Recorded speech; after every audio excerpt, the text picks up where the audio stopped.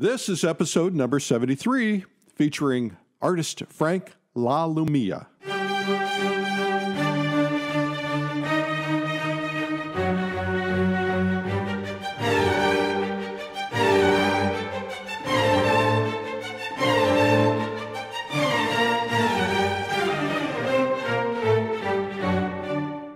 Welcome to the PleinAir podcast from PleinAir magazine. I'm your host, Eric Rhodes, publisher and founder of PleinAir magazine.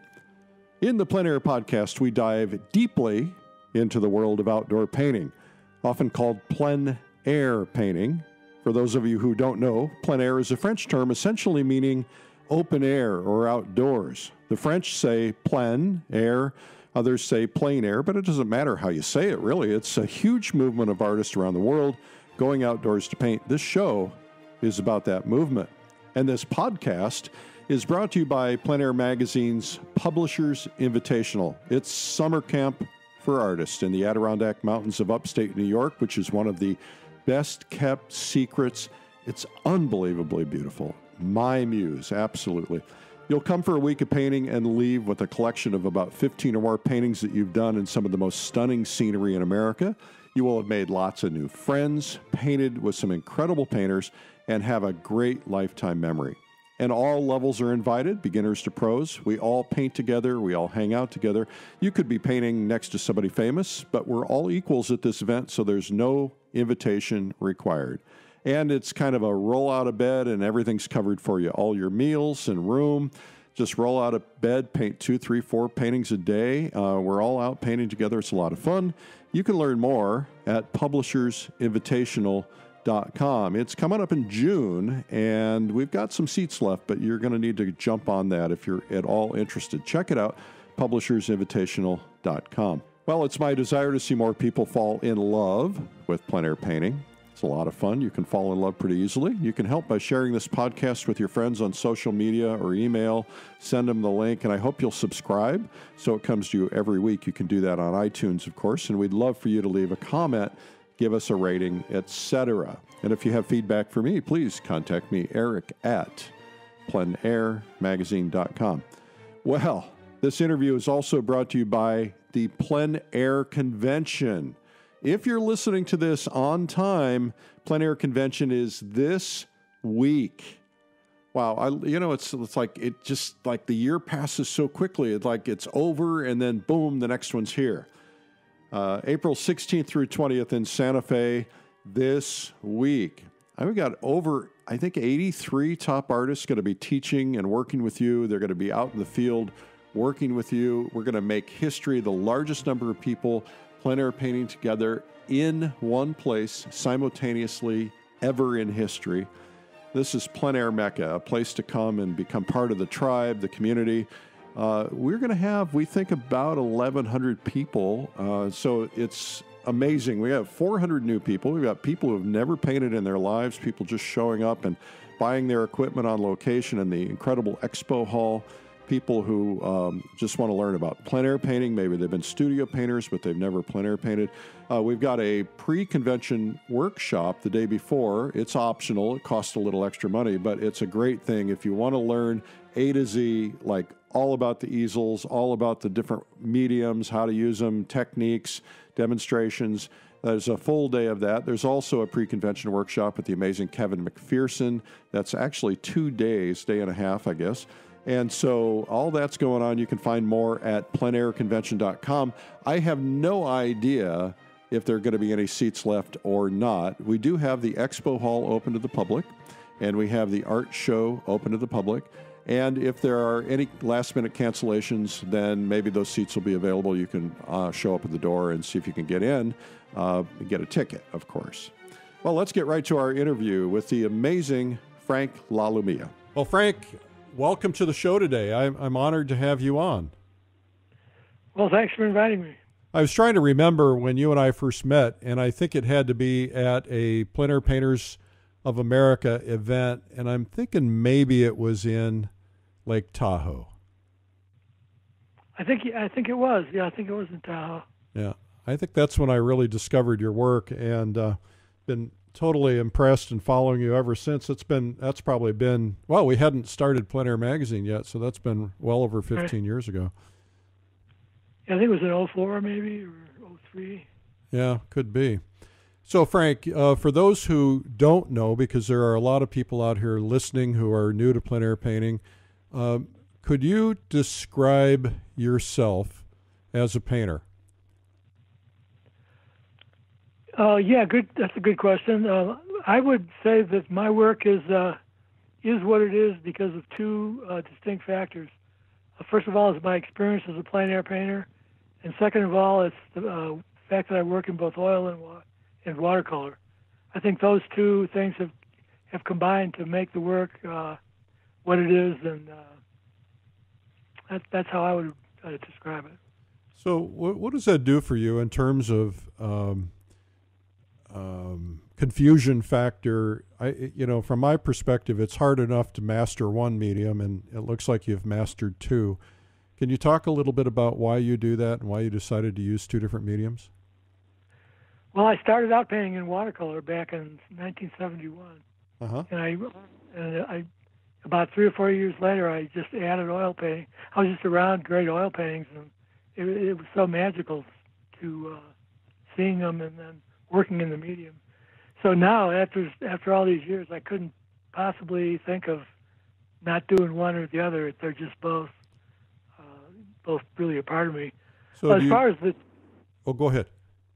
As far as the difficulty of doing two, the confusion factor and all that, I think that stuff is a little overblown when after you've had experience in working in both. That it's really that what's similar is much stronger than what's different. No matter what medium it is, you have to handle your design problems, your color, harmony, your the whole. You could go down the checklist. The only thing that's a little, I wouldn't say tricky, but it's concerning is that in PleinAir, with watercolor, watercolor, there's a wild card in the deck, and that is the relative humidity. Like when you're painting, there's a huge difference between painting PleinAir in the Southwest versus painting in the Oregon coast, for example. And it's that difference in the humidity, the drying time. That's the one thing that is the joker in the deck that you have to really be careful about. Other than that, the similarity to me has taken over a long time ago. Well, I don't do much watercolor. I started out in watercolor like you, but I quickly abandoned it because I found it to be very difficult. I found that oil color is a little bit more forgiving, but also I'm not very well organized, and I think in terms of watercolor, you almost have to work backwards, right? You have to anticipate what you're going to leave white instead of adding white, etc. Right, like watercolor would be a light to dark medium. Oil is a dark to light. I mean, that's the big, the difference is right there. But with watercolor, it's hard to explain the magic of watercolor to somebody that doesn't paint watercolors. I mean, there's magic in oil painting too, but there's just something about watercolor that's really amazing to me. So if you go out on a trip, maybe you're traveling somewhere, do you choose which medium you're going to take, or do you take them both with you? Well, that would depend. If I had my van, I just load up anything I felt like.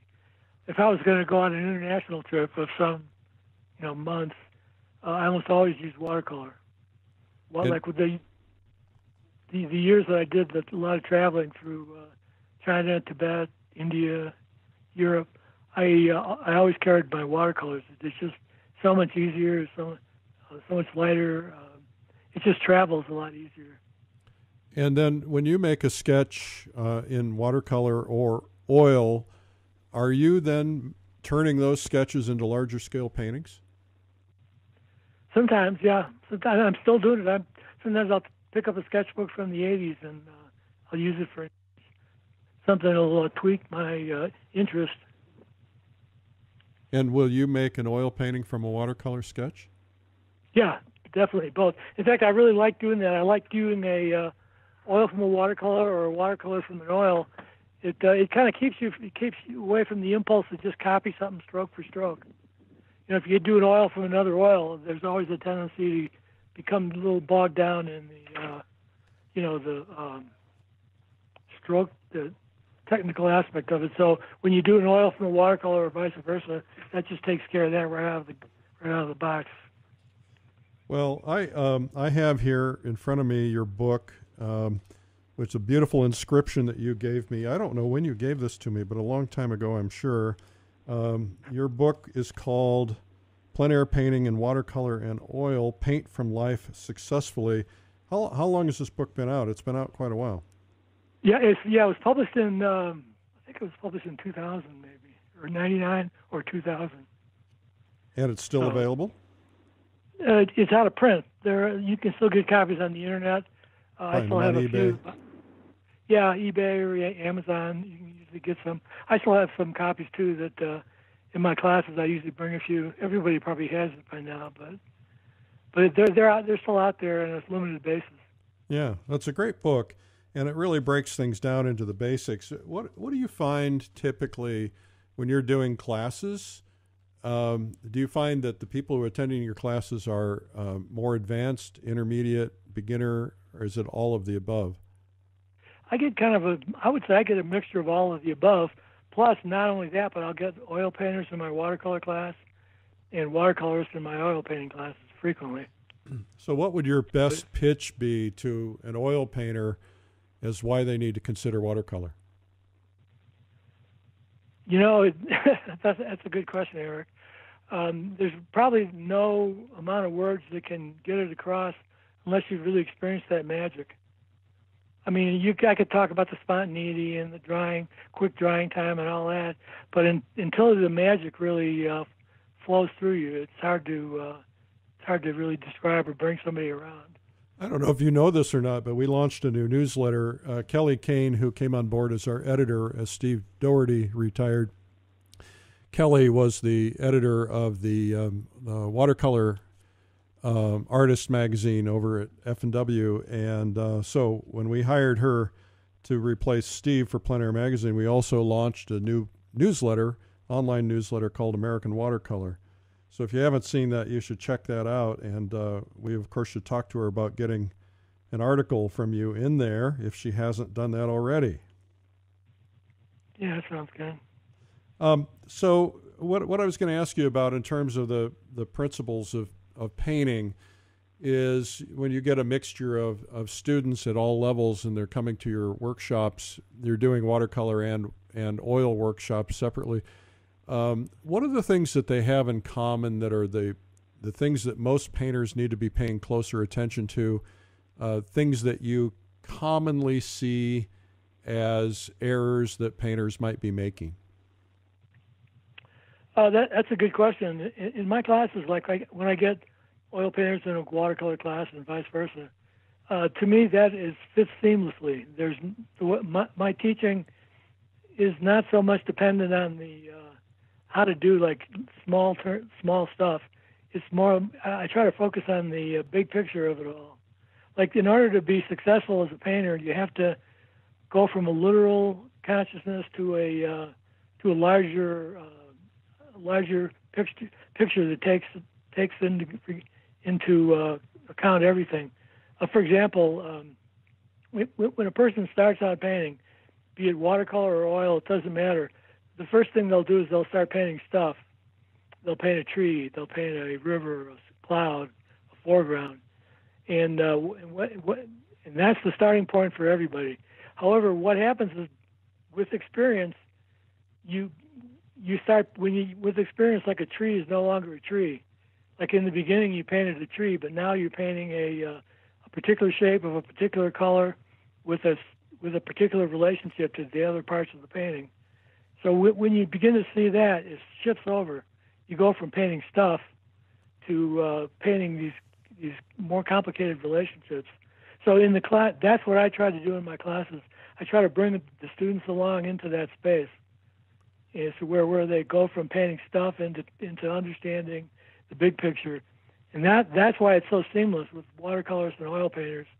I may only demo in one. If it's a watercolor class, I'll demo in watercolor, and vice versa with the oil. But it's focusing on really the more important things than the technique itself of handling the paint. Well, I think that's interesting because I found throughout my painting career that it's hard to overcome these things that we put into our heads when we were coloring when we were children, lollipop-shaped trees and, coloring lines. Yeah, perfect sticks. And right. I've been painting for 20 years and I still find myself doing that sometimes. How do you overcome it? You have to be, your consciousness has to shift gears. You have to kind of downshift, or maybe it's upshift, I don't know. But you have to go from seeing the world as made up of things to seeing the world as a painting. Like when you look at a tree like in your painting session, it's no longer a tree. It's like all it is a piece of color and value with relationships to the other colors and values in the painting. And it's like it's not enough to understand that concept or agree with. You could glimpse that state once in a while, but a painter has to be anchored there like 24/7. You have to be there at all times. Do you find yourself envisioning what the actual finished painting is going to look like before you begin? I don't do it as an exercise, but yeah, that happens. But I don't like use it as a bullet point, in teaching. But that's what inevitably happens because you're not, when you, like for 80% of 90% of your painting, you're not really that concerned about the details, of a scene. You're adjusting, you're looking for the relationships, seeing like what's darker, what's lighter, what's warmer, what's cooler. And so it's like it's kind of, when you begin to cross-reference like that, you've left the world of stuff, and you're in the world that a painter needs to operate from at all times. When you first started painting, or when any of us first started painting, we go through this struggle of learning these things that you just described. We oftentimes will say to ourselves, gee, if I knew what I knew today when I was, younger or just starting out, I would do things differently. What if you were starting painting today, knowing what you know now, what would you do differently? What is the advice you would give somebody who's early stage in their painting career? What specific things would you suggest? Well, I would work on first of all, I would work on what we talked about, is trying to see the world as colors, values, shapes with the relationships among other things. And then in addition to somebody starting out, I would recommend studying drawing, studying design. Those are things that you can do it.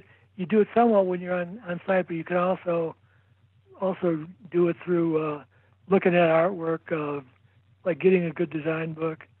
So I would do that. I would say to you study what you can on your own, but get out there and paint. That's the main thing. Paint from life, and when you're painting from life, look for the big picture. I wish I could have taken the class I teach today when I was 21 years old. Well, everybody listening, maybe you should sign up for Frank's class. That would be helpful. You talk about the 3 S's of plein air painting in your book. I don't mean to put you on the spot because I didn't prepare you for that question, but can you tell me what they are? Simplify it, state it. See it, simplify it, state it. You got it. That's right. The pop quiz. And we didn't talk about that either. That's good advice. I mean, seeing it is what we're talking about with the color and value relationships, among the pieces we're painting. It's like downshifting into that artist world as opposed to seeing stuff. Then simplify it is obvious. I mean, Mother Nature throws, a million values and colors at you, and it's up to the artist to edit it as well as to paint it. And then to state it that's like, I got that from Millard Sheets. He was one of my mentors when I was a young man. And he'd go around the room and he'd see somebody with a brush, maybe like kind of licking the painting with their brush, stroking it, stroke after stroke, and Miller would come by and he said, no, state it. He said the time for searching is in the observation stage, but when the brush hits the canvas or the paper, then you need to state it, and it's like whatever you can do today, it'll be better tomorrow, but it doesn't do you any good to lick the canvas with your brush. So I always remembered that. So with somebody, I think it's Deborah Hughes, talks about lay it down and leave it alone. In other words, make a stroke and don't touch it. Is that what you mean by state it?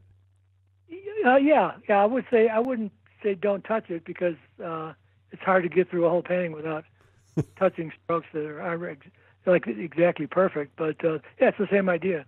Exactly. What happens is like we end up like just licking the painting to death, and it just beats the life out of it. I mean, you might have started with a painting at 60%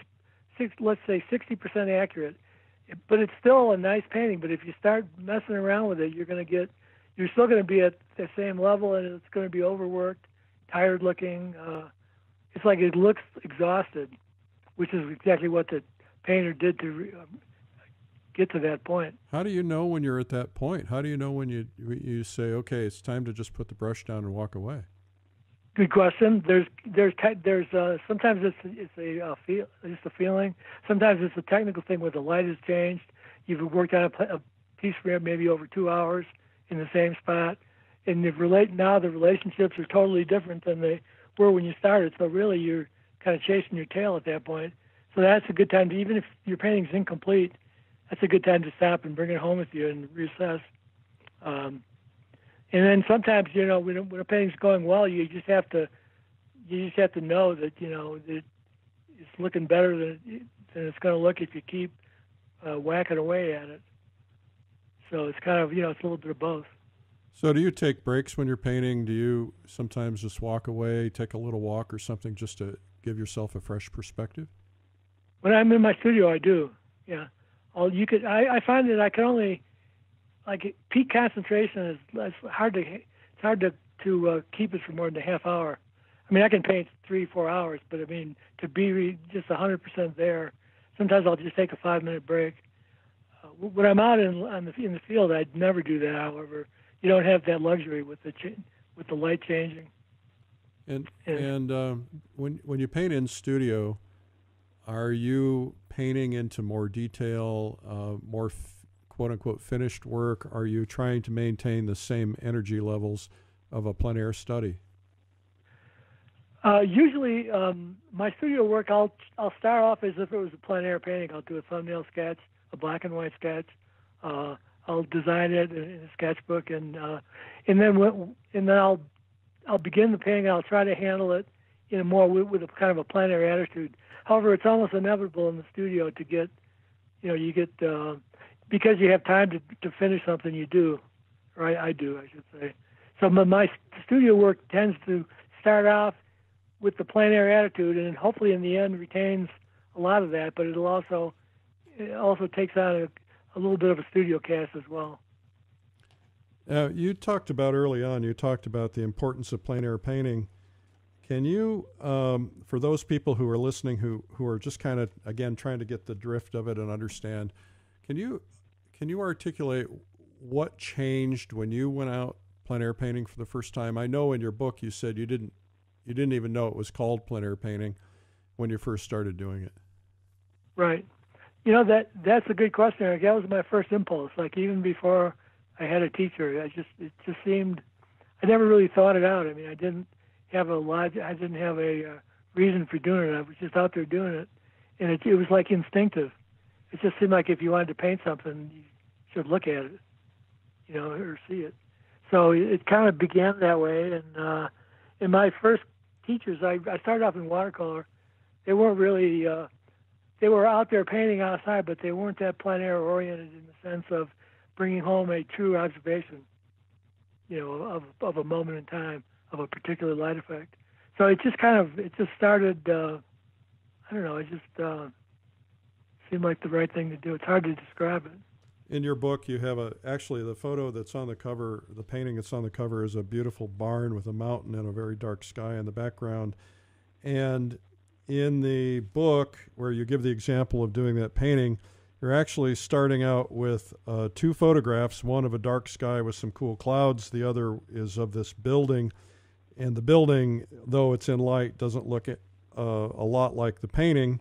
So can you talk about painting from photographs and how you take that photograph then and turn it into the enhanced the painting, so that you're not doing just a photographic representation? Yeah, on that particular painting, that's a scene in Trinidad, Colorado, where I live. And I wasn't living there at the time, but I had bought my property and I was planning on moving there. So I felt connected to the area. So it was kind of a collection of things, like the old church was one element. The mountain, the flat top mesa mountain, is kind of the sort of the like a signature of Trinidad, when it kind of dominates the whole town. And then the dark sky was a way of adding a little drama to it all. Putting a light burst in there, cutting through the middle of it, and so it was kind of just constructing the painting around an idea rather than just an observation. And you actually, when you did your preliminary sketch of this, you changed the foreground considerably, and then, of course, what you painted in the foreground, you either made it up or did it from a study, a plein air study. But I think the lesson in that is you don't have to paint exactly what you see. Right. Even when I use a study, like if I have an 8x10 oil and I use it as a study for a larger painting, I will rarely just try to copy it. I'll always add something to it, change things around and try to make it the way it feels today, as opposed to just, make it a bigger version of a successful study. Okay. Talk to us a little bit about design. You said that it's very important to learn design principles, read a good book on design. I assume when you're talking design, you're talking compositional design. And do you have a book or anything that you would recommend in terms of study? I do. My every artist has their own design Bible. It's interesting. It's a great question. The design book that I found years ago was called The Art of Color and Design by Maitland Graves. It's Maitland, Maitland Graves, Graves. And it's an old book. It was published in the 1920s, and it's been out of print for probably close to 100 years at this point. But you can still I found my copy on the internet, and it's an odd little book. It's kind of it's an odd size. It's not smaller than an 8.5 by 11, bigger than another book. A lot of it's in black and white because it's so old. But he just had a way. To me, that book spoke to me in a way that a lot of the other design books didn't. I mean, there's tons of great, excellent design books, but man, some of them, if you can't sleep, just pick up a design book. They'll put you out like a light. But I mean, even though there's good information in them, you have to get one that kind of speaks to you on a practical level. So can you talk about a few principles of design? And I know it's hard to do this without video and not being able to show it, but for instance, one of the great sins, I don't know, there's probably no right or wrong, but things that seem to work better. One of the things that we're all taught as children that we have to overcome is, you put that horizon line dead center in the canvas, and then you put your focal point dead center in the canvas on that horizon line, which is what a lot of photographers tend to do too. Do you have a particular formula that you try to follow, the rule of thirds or the quarters or the golden mean or anything of that nature? What I try to do, that's an excellent question. What I try to do is I try to remember the principle of dominance. It's a design term. And basically, like when you have a landscape and you cut the horizon like right in the middle of the canvas, what you've got two shapes that are the same size, basically, and that's why it looks boring. Whereas the idea of dominance, like one of those shapes should be bigger, like you could have a big sky and a smaller foreground, or perhaps a thin band of sky and or vice versa. So it's like one thing has to be dominant, otherwise you end up with like two things that are exactly the same. And it's the same with color. Like you wouldn't want to have half your painting green and half your painting red because you're painting a brick farm or something. So like the idea of dominance is that there's within the contrast you find you have to have the idea of dominance to resolve the dilemma of two shapes that are the same size. Half the painting is one color, half it's another. So it's that idea of dominance when you're working that if you keep that in mind, it'll steer you away from making a lot of the big mistakes that are so common. Well, I think that was worth the podcast alone. I think a lot of people will get a lot out of that. Talk to me about color, because color and color harmony and color temperature are really things that a lot of painters just don't seem to get. Is there a way to simplify understanding of that concept? Yeah, there is. I mean, the different artists teach color in different ways. Like I took a class with, I can't think of the name. But anyway, making the color charts is one of the things that some artists push. You'll start with a couple, like I say, a palette of 8 or 9 colors, and then you'll make all the combinations of ultramarine blue and lemon yellow and blah, blah, blah, And then you have these charts to refer to and stuff. To me, so that's one way of teaching color. But I found when I was a student that didn't work with me. I was too, I don't know, I just wanted to get going. I didn't want to paint little boxes all day. So the way I teach color is I teach color in a more intuitive way. And basically, the way I teach color is based on the metaphor of a rainbow of refracted light being the nature's palette. Like when you see a rainbow and you see light refracted, like you see the prismatic colors. You don't see the yellow ochre or burnt sienna in the rainbow. And whereas in reality, yellow ochre and burnt sienna are contained within the colors, within the prismatic colors.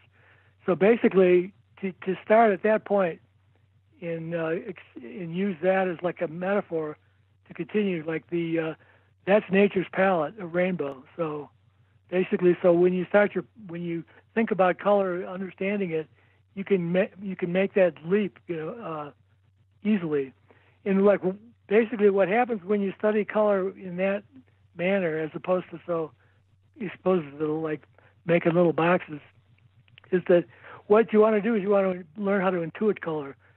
For example, when you see a juniper tree, like if you understand how the colors the colors of the rainbow mix together to make every other color, then when you look at your juniper tree, in time and with practice, you'll see cadmium red light as clear as you see the hand in your face, front of your face. So what you do is you teach yourself to intuit the color that's within the colors that we see. Like if you try to paint a green tree with viridian or phthalo green, it looks hideous. And yet the tree is green. So what colors are in that tree to make it, look like our pigments? So basically, you go back to the rainbow. You end up adding the other colors of the rainbow into it, which brings it more in a feeling of sunlight. So basically, the way I teach color is based on the metaphor that refracted light is nature's palette, and as artists, what we're doing is we're trying to do the same thing. So how many colors are on your typical palette? I use 2 yellows, 2 reds, and 2 blues. So you're using a warm of each and a cool of each? Right, warm and a cool of each. And frequently I'll substitute colors, but I rarely will add to it. I really use more than 6. Sometimes I'll change out cerulean for phthalo blue, or change out alizarin for quinacridone red. But I rarely go more than 2 colors, 2 yellows, 2 reds, and 2 blues. And help people understand the warm and cool of that. Why you want to have a warm and a cool version of each. Well, basically, if you kind of visualize a color wheel, And like you have pure textbook yellow, pure textbook red, pure textbook blue. It has 3 equidistant points on the circle. Then like in, let's say your yellows, you want one yellow that's on the orange side of the wheel and one yellow that's on the blue side of the wheel. And the reason being is to it covers your bases. It makes mixing all the colors easier. Like you don't need 2 blues that are both warm, or you don't need 2 yellows that are both cool. So you try to, what I try to do in my palette is get one, a warm and a cool on each side of like pure red, pure yellow, pure blue. So that kind of gives you the a good opportunity to to cover your bases on all colors in nature. And then there's other reasons too. Then I'll use I'll make sure I have a few transparent colors, a few semi-opaque colors, because they act a little different. So there's reasons. Sometimes I'll use a color like cerulean blue because it's a middle value in itself. So, like if I'm painting a night scene, can be used in a similar way to white, in the sense that it lightens the color without putting white into it. So there's a lot of reasons for choosing different colors, but the bottom line is limited. I limit my palette, and I try for the most part to get a warm and a cool of each primary. Well, I'll tell you, I'm one of those guys that every time I walk into an art store and I see a new color, I buy it, and then I screw everything up. You're the one that Winsor Newton lives for. Oh, yeah, they love people like me, and I've got 1,000 tubes of paint in my studio that I never use. I always come back to the same colors, but the color harmony that you get using essentially 3 colors in white is unlike any other color harmony. You don't have to try as much. You don't have to use as many techniques to create that sense of warm and cool. But there are techniques that do get employed. Can you talk a little bit about those techniques? Techniques per what was that? Well, in terms of how to place color. For instance, some artists will say, okay, I want to have a complementary color next to another color. For instance, a purple next to a yellow, or I want to have a cool next to a warm. Do you have any techniques like that you typically employ? What I usually do is in my color, like I usually do a day on color theory, color mixing, and color harmony. I try to bring students back to the original metaphor of a refracted light combining the pure refracted light combining to make all the other colors. And it's like when you understand that, when you understand the implication of that, you don't have to tell anybody to put a warm into your cool colors or cool into your warm, because that's what nature does, and you can see it after considering the idea. So I usually just try to bring them back to that point of seeing, is trying to understand that what's making up the color that you see. Like if you see a green tree in sunlight, it's going to be what makes up that color are the colors of the rainbow, and then you think back to put that into your palette, which is pretty close when you limit your palette, and then kind of go from there. A lot of the stuff that you learn in art school is it's right, but now you know why it's right. Did you go to art school? I went to the American Academy in Chicago for a few years. Oh, great school.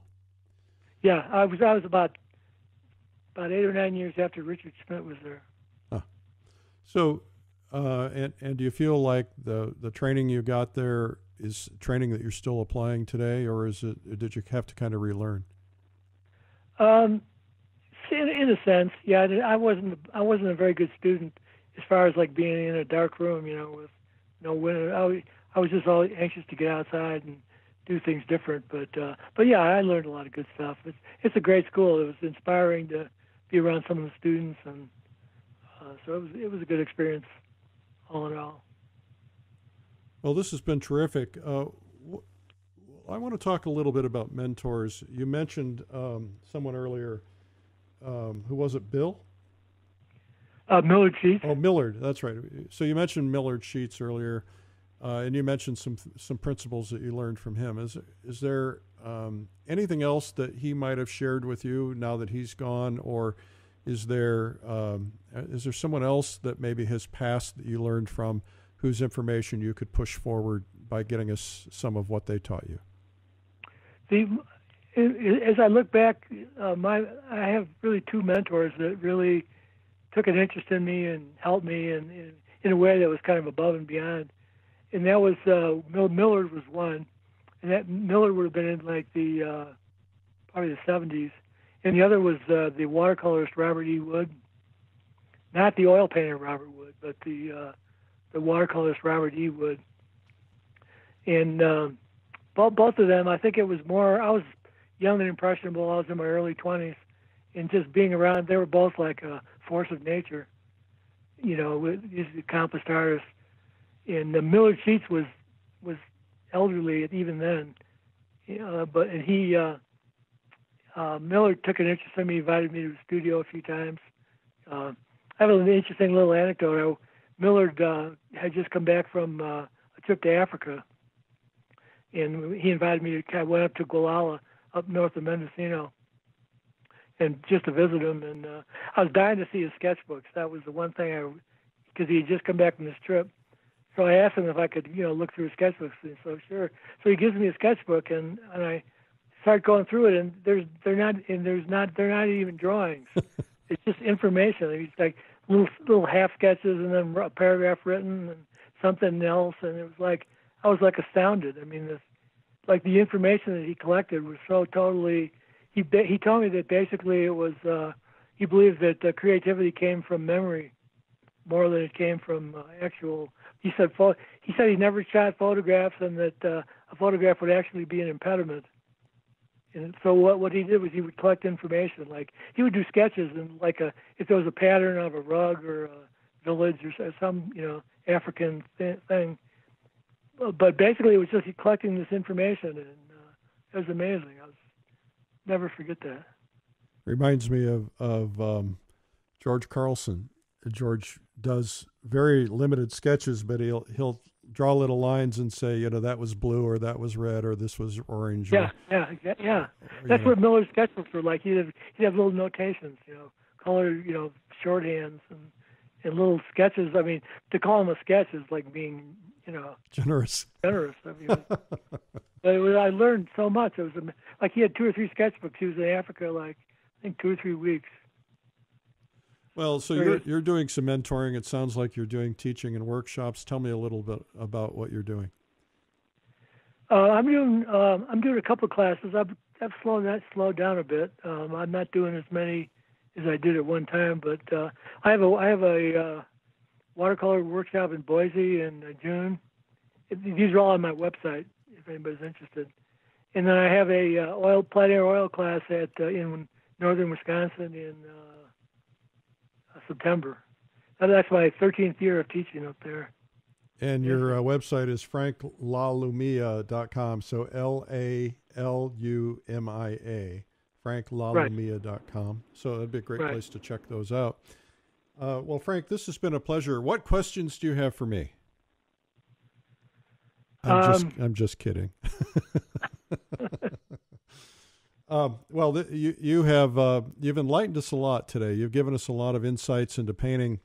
A lot of people who are discovering plein air painting for the first time and trying to figure it all out. And you've really simplified things. I would encourage people to go to your website, check out your workshops, see if you can find this beautiful book online. It's called Plein Air Painting in Watercolor and Oil, Paint from Life Successfully. It's probably on eBay or something, but it's fabulous. It's a really good guide. It helped me a lot when you first sent this to me many years ago.